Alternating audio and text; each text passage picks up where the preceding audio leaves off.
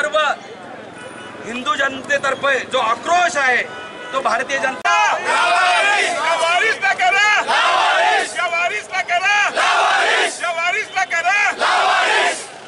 छत्रपती शिवाजी महाराज की जय।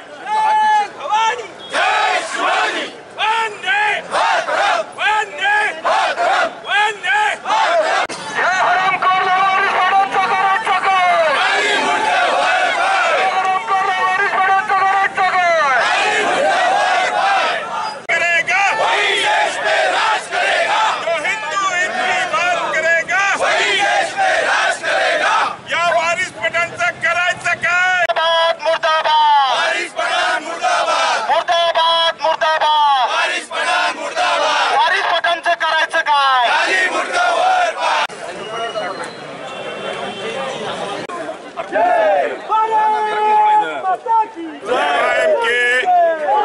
माजी आमदार वारिस पठान इन्होंने कल जो वक्तव्य किया उस वक्तव्य में उन्होंने बोला कि हम 15 करोड़ मुसलमान हैं, जो 100 करोड़ हिंदुओं को 100 करोड़ हिंदुओं में सब समाज आ गया, दलित आ गया, सब आ गया, जो सभी को उन्होंने कल टारगेट किया है। हम उनका निषेध करते हैं क्योंकि अपना ये हिंदुस्तान सभी समाज के लोगों के वाला हिंदुस्तान है।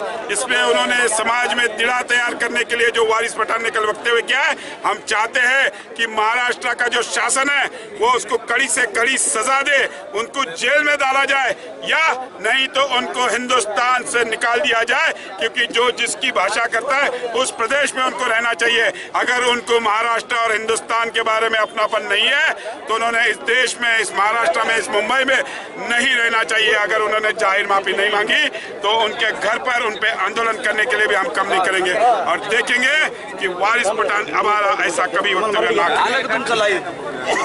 एक मिनिट ज्या वारिस पठाणनं हे वक्तव्य केलं, ज्या वारिस पठाणनं हे वक्तव्य केलं त्याच्या वक्तव्याला साथ देणारे हे राज्य सरकार एकीकडे हिंदूंना घाबरवतं आणि दुसरीकडे संरक्षणाची भाषा करतं। असे वारिस पठाण आम्ही 100 कोटीच्या विषयाने 50 जण इथं जे 50 जण आहे त्याला आव्हान आहे, खुले आव्हान आहे या वारिस पठाणला, जे जो देशद्रोहीचे वक्तव्य करतो।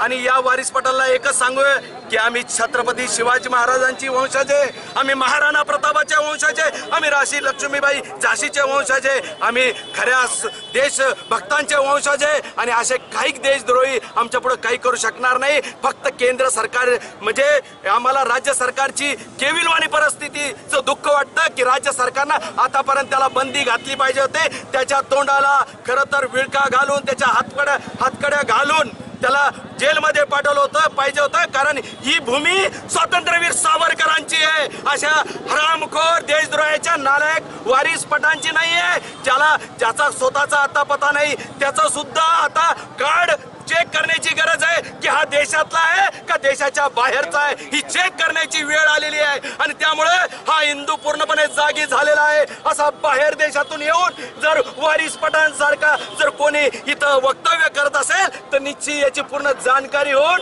याला देशाच्या बाहेर हाकलण्याची आम्ही विनंती राज्य सरकारला करतो।